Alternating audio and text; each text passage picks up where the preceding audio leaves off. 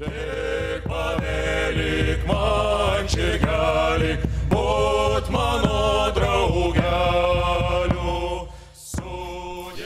traveled to Iberian. The case that I bring here today is located in northwest Iberia. It's within the Sabor Valley, which is a river tributary to the Douro River. It's the main river in Iberia Peninsula. And this region is very specific in geological terms because it has the neotectonic action pretty intense. So all the rocks here, or the majority of rocks here, are either igneous or metamorphic. We are seeing now some assemblage that goes from early Upper Paleolithic to Bronze Age, from this valley here. And because of the lithological background, the collections here, the entire lithic collections, not only the knapping stones, are mostly from quartz. There's a big range of quartz here used, and we have a little bit of flint and chert here, which is almost residual, and we are speaking now about these other lithologies, which are mainly local. Of course, all of those are mainly local, okay? But we are speaking, here. Just so that you can see, we started to build a little tech about this valley, the valley resources, and we've identified more than 30 types of rocks here. So there's a big variety of quartz, which is what they prefer for knapping, quartzite, cherts and flints, and a big variety of other siliceous rocks with fine grain, such as jaspers, hydrothermal rocks, lydite, also mentioned here today, chalcedonia, and here we have the other lithologies where Greywacke is inserted. We have granite, schist, and other unmentionable things here. So, about the Greywacke. We had to divide it in some types here, the one, the two. One Greywacke with iron inclusions here. We can see the reddish area, and other types of Greywacke. They vary with the texture from very fine to a little bit more coarse, and they vary also the silica content a little bit. The assemblages that we are speaking here today, okay, so they go from the early Upper Paleolithic to the Bronze Age. This is the total lithic assemblage, not only the napstone, but everything that's found here in the place. And this is the percentage of Greywacke that we found within the chronology. We can see, more or less, a little bit of an increase of Greywacke use as we go to the Holocene periods. And in the Holocene periods, okay, we have much more presence of Greywacke. In total, of the assemblage study, there's more than 2,000 pieces here. In total of the assemblage, Greywacke is only 3.3% of the, but it's used in a big variety of functions and forms here. We can see also that communities prefer, all of them mostly, Greywacke over schist, which is represented here. And it's somewhat similar to Greywacke. It's used in much of the same functions here.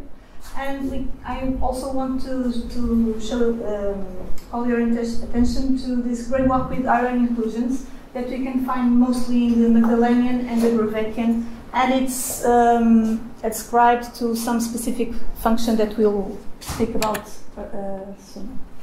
So, it's a local rock, it's available We can find it on the river also with some rolling. Okay, so we can find it on the structures in every chronology. This is a pole pit from Mesolithic. This is a heart from Bronze Age. We can see the thermal alterated Greywacke rocks all over the places.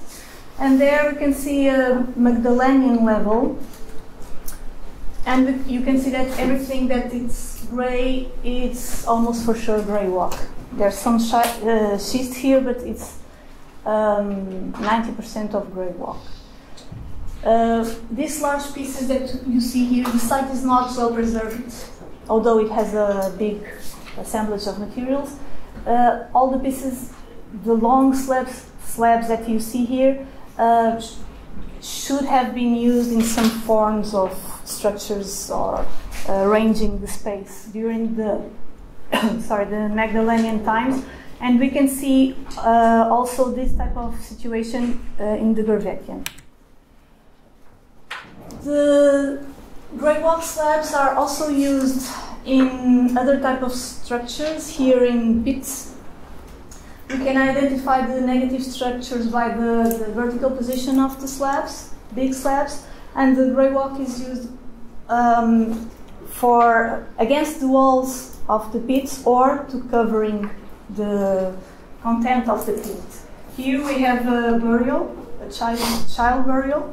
It's a situation that we see repeated in the Bronze Age in the valley sometimes. So Greywacke is also associated to those type of structures.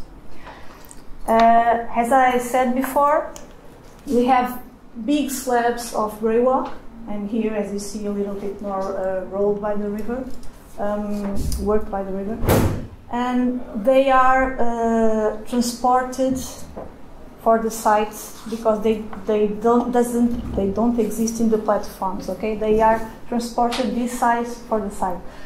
Some of them doesn't have any anthropic mark.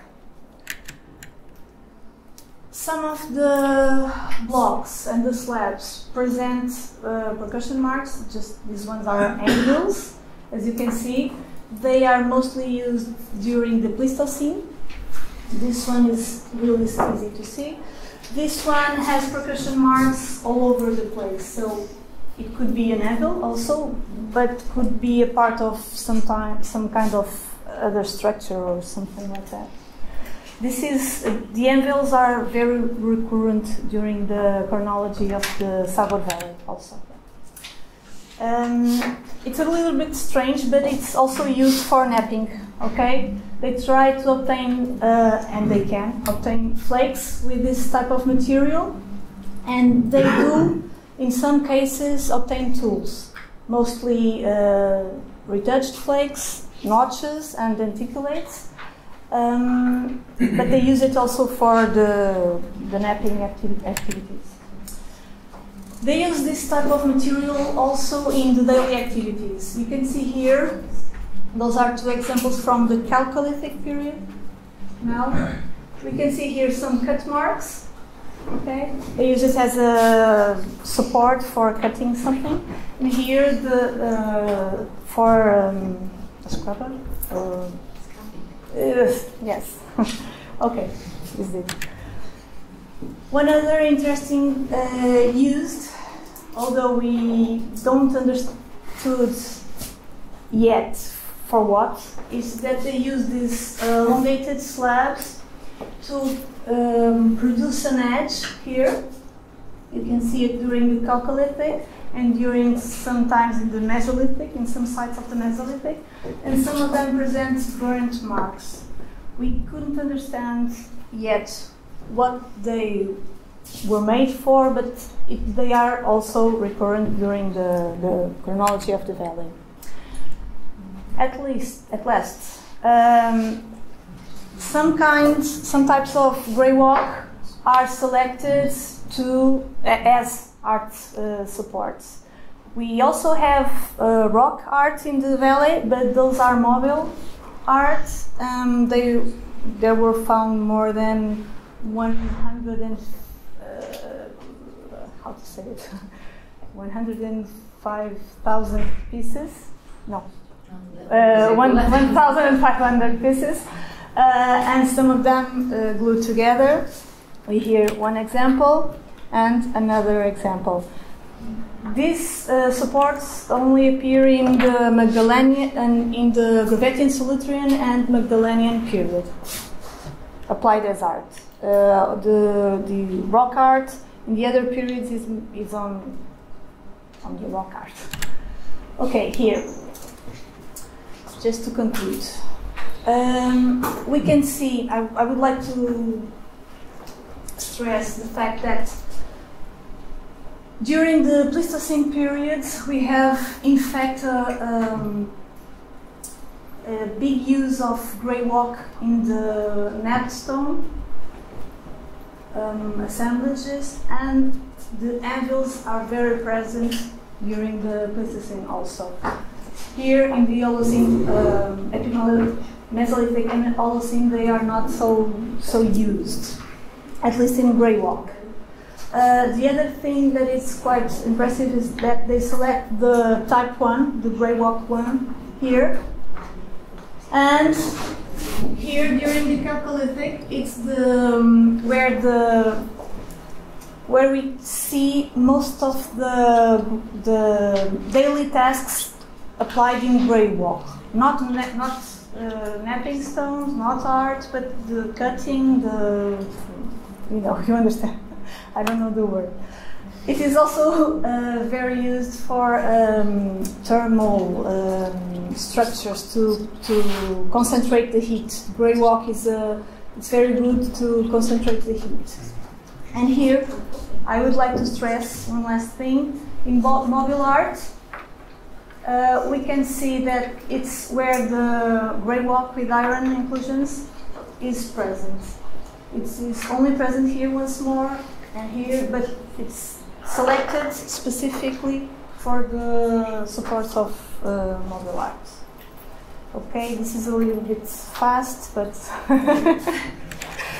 and thank you.